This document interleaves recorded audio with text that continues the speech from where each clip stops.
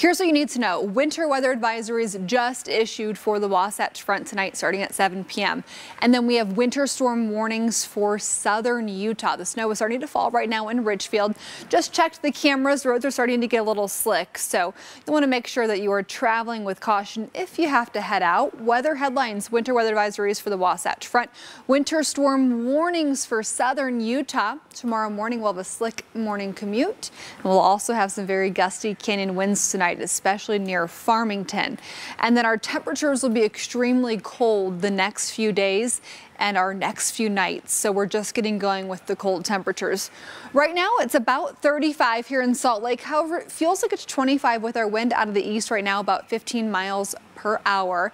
St. George, cloudy sky, but still dry roads. St. George even could see some snow out of this system. So right now the area of low pressure is off to our west. That's why we're seeing this counterclockwise flow, a southwesterly flow across southern Utah, and that easterly flow here across northern Utah. And that's the setup that brings the very gusty canyon winds. Let's go ahead and zoom in right now to the Wasatch Front. We are starting to pick up some snow out of the system, mostly out towards Dugway up through I-80 and over the Great Salt Lake, and then out towards Magna, so right near Kennecott right there. We're also starting to see some snow coming down in the Cottonwood Canyons. This may end up being a sleeper storm for the Wasatch Front resorts as well.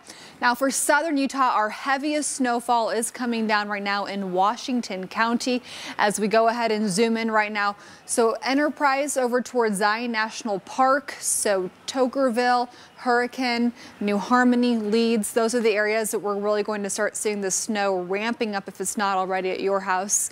And for Kanab, very gusty winds, mixtures of rain and snow. Temperatures right now, low 30s for the Wasatch Front, 37 in Cedar, St. George 48. Cooler temps are on the way. Salt Lake, live look from our IMC camera facing towards downtown. We have the cloudy sky right now, and our temperatures the next few hours will be around 25 to 30 for the rest of tonight. We're going to see some chances for snow tonight on and off, very gusty conditions at times as well, and then we'll see that cool down to about 20 degrees when you first wake up tomorrow morning. We'll have some chances for snow tomorrow morning on and off, so we could very well see a very slick drive tomorrow morning. By 7 o'clock, we'll be around 20 to 25 for Provo, Eagle Mountain, Tooele, Salt Lake, and Ogden. And then for St. George, you'll be in the 30s tomorrow morning, so you could see a mixture of some rain and snow across even the St. George area. Now tomorrow at 4 o'clock, we'll be still in the 20s for much of the Wasatch Front, hardly warming up tomorrow, so the cold temperatures are yet to come. If you thought the cool down was what we've been having, that's not it. We've got some very cold overnight temps ahead. So Futurecast, 7 o'clock tonight, snow's really getting going here across the state, and we're going to bring it even further north than originally anticipated. That's why that winter weather advisory was issued. We'll continue to see areas of snowfall through Wednesday. Friday, we could see another quick push, and then we'll be dry through the weekend. So how much more snow are we talking about? Southern mountains, 1 to 2 feet of snow. We're looking at Central Mountains, 6 to 12 inches of snow. Northern Mountains, 6 to 10, maybe even up to a foot of snow for the Cottonwood Canyons.